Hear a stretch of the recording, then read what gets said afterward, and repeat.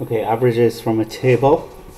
Usually they ask you to look at the mean from a table. They can also ask for the median and the mode as well.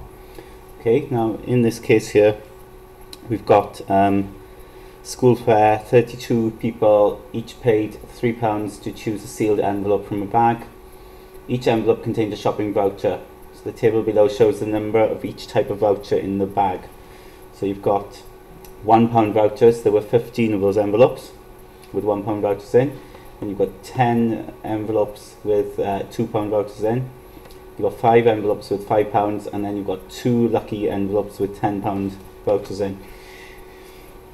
It says down here, then the person in charge of the stall was asked, what was the average value of the vouchers? Okay. I suppose they want to see if they've been ripped off, or if they're getting a good deal here. So she replied, are you asking for the mode, the median, or the mean value? Okay, so clearly that these three values are different. So there are 3 types of averages: mode, median, and mean. Now from here, the quickest one to work out is the mode. Okay, the mode is the one that occurs the most. Mode means most. So if you look here, obviously that one there, 15. Okay, that's the one, the £1 voucher comes up the most with 15 of them. Okay, so the mode would be £1, right? Because there's 15 of them. Okay, that's the one that comes up the most. Then you've got the median. Remember, the median is the middle one. Okay, and you have to be careful here to get the middle one. Remember now in the question, it says that 32 people. Okay. So the middle one would be about the 16th person. If you think about it, 32, halfway is about 16. And in this first group here, you've got 15. Okay, so we haven't quite got to the 16th one. The 16th one will clearly be in that group there. Okay, so £2. £2 will be the median. Okay, the median will equal £2. Then the mean, obviously there's a bit more work involved here. If you think about it, you've got 15.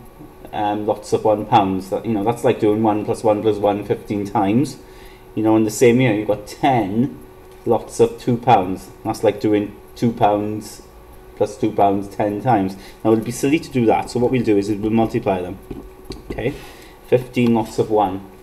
Okay, so I'll write that down here. 15 times 1 plus then we've got 10 lots of 2. Okay, so 10 times 2 plus 5 lots of £5 plus then 2 lots of £10. Okay, and of course when you work out the mean, right, the idea is you add up all the values that are there, but don't forget you have to divide as well then by how many are there. Okay, now in terms of how many are there, please be careful here, right? You might think, oh, okay, there's not that many there, but actually we've got to take into account all of the vouchers. Okay, so there's 32, isn't there? You can add these up. It does tell you in the question, but you can add them up as well when it comes to 32. So you work up the top, 15 plus 10 plus 20 plus 25 plus 20 all over 32. Okay, so then you add these at the top. You can use a calculator, use this as a calculator paper. So that comes to 80 on the top.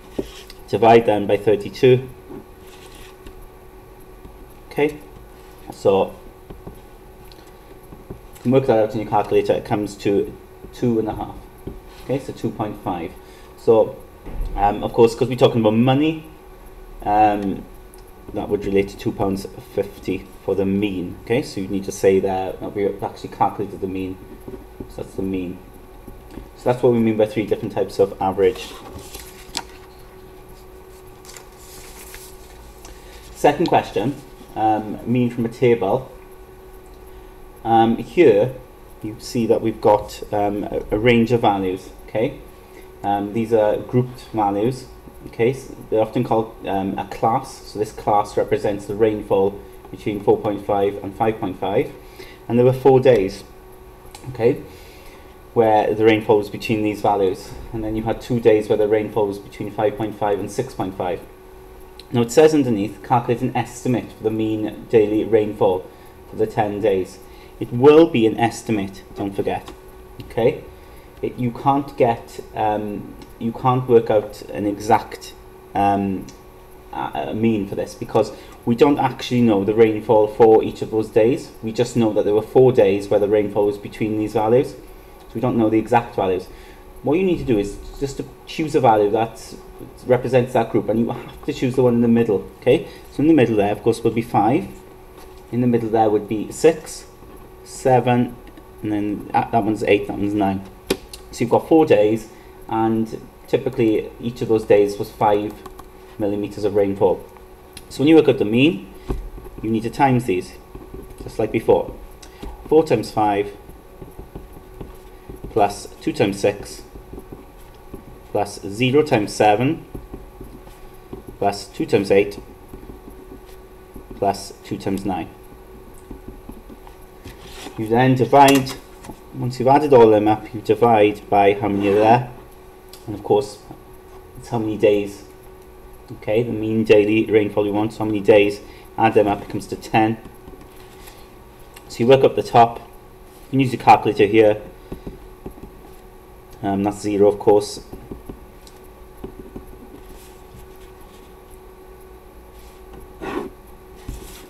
So using your calculator, 20 plus 12 plus 16 plus 18 is 66 divided by 10, which of course would be 6.6 millimeters. That's the average daily rainfall. My advice to you as well is always check, is that answer sensible? Is it a sensible answer? And I think it is, because 6.6 falls neatly in here. It says then state the modal class. Now modal, right, sounds very much like mode, okay, and they often use that word instead, modal, okay, especially when it comes to tables. So we're looking for the mode group. Now clearly, if you look carefully, you can see that obviously is the most popular there, 4 days. This is the modal group, okay, right. Now it does say class, remember, okay, so you need to write down the whole of that class, okay. So just copy it. It's just between 4.5 and 5.5, right? And it's important that you do write that down. Then it says the median class. Median class. Now remember, the median is the middle value. Okay. Now, seeing as there are 10 values, the middle one will be the 5th one. Okay. It's halfway, of course. Now we've got 4 there already, so we haven't quite got to the 5th one, but the 5th one will be there, won't it? Because that will take you up to 6. The 5th one is in there, which you've got your group there. Okay, so it's the second group, and you need to, as I said, write it down exactly as you see it.